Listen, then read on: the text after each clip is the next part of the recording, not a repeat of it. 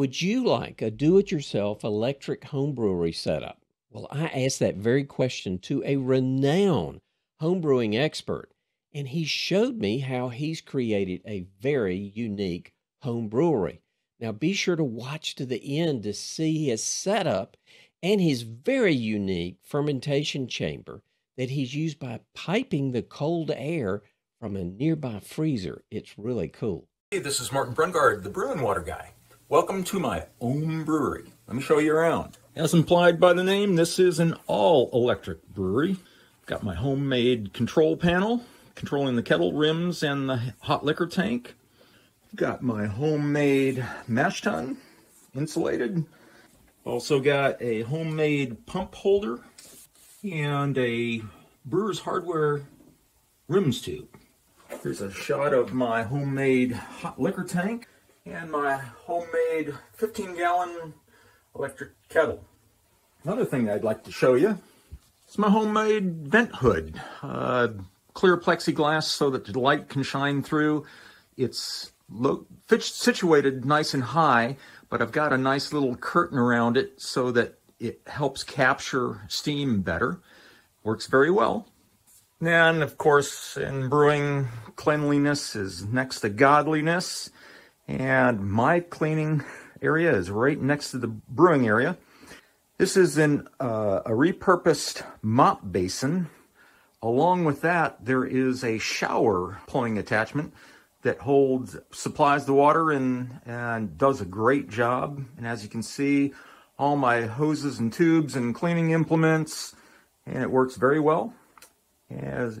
As you can expect, in any brewery, you've got to have your supplies, and I'm well stocked, as well as I've got my grains. And when it comes to fermentation, this is my fermentation chamber. It's insulated, holds a 12-gallon Blichman Conical, and as you can see over here, it is plumbed into the freezer compartment of my brewery fridge. So it's very effective, very well mannered. This all fits in a 7-foot by 14-foot space, and it's worked out really well.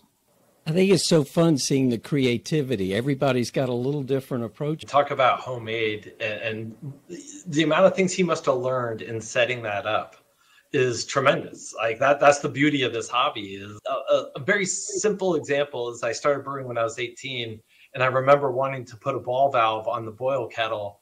And in reality, I'd never even touched a ball valve my entire life. I had no reason to at that point. And then you see what he's got, where I love the dryer vent going from the freezer into his fermentation chamber. And the one thing I will say is I loved in all these videos so far is everybody is dialing in their temp control, which is perfect. I love, he said electric. You're brewing indoors. If you're brewing indoors with propane, danger. You want a nice controlled system. Electric's great. That's really cool. Hooded vent does allow for that ventilation, again, to keep things safe. And then the cleanliness factor that he mentioned, one of the biggest nemesises of professional and home brewers is that cleanliness or sanitation side of things.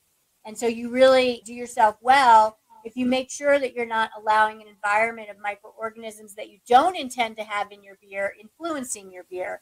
And he certainly was on top of that. And I think the interesting thing is a lot of people that know Martin and know how much he understands water and balancing and just he's quite the engineer.